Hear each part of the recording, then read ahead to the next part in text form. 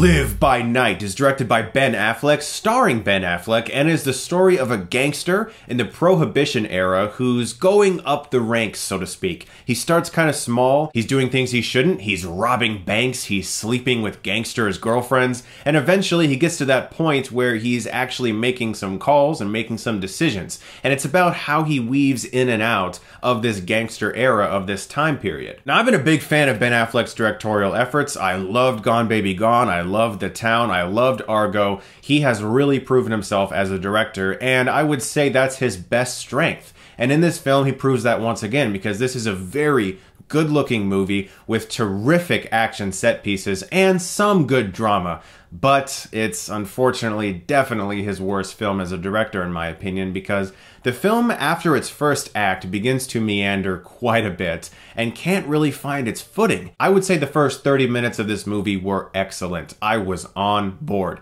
There is an incredibly awesome white-knuckled bank robbery chase scene. There's a very intriguing romance that's set up between Ben Affleck and Sienna Miller. And without spoiling anything, there's a montage of about 1 minute that involves some prison time. After that sequence, the film screeches to a halt.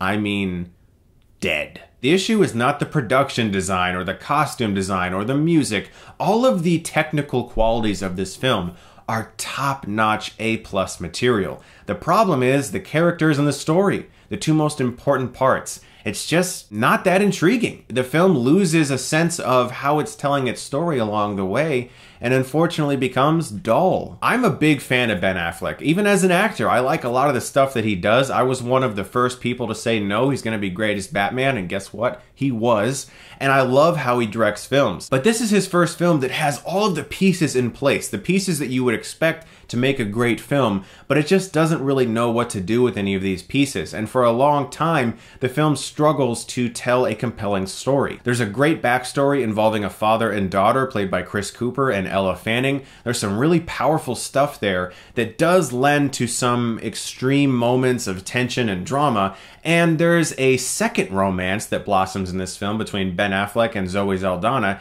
And all the performers in this movie are excellent. Everyone is really giving their all. It's just that for pretty much the entirety of this film's second act and even into some of the third act, the film just doesn't do anything interesting. It took until the big final shootout for there to be something to be excited about. By far, the best part of this movie is the technical qualities of it, how Affleck helmed this movie, and especially the action sequences. Some of the set pieces in this movie are brilliantly filmed, and there's a lot of great stunt work and a good melding of CG with practical. But unlike his previous 3 films, the characters in this movie are so vapid, and the story itself rarely ever breathes to life. It was disappointing. This is not a terrible movie, as I said. Technically, it's a beautiful film. There's a really great score. All the actors are giving their all. The story just deflated, though. I'm gonna give Live by Night a C+.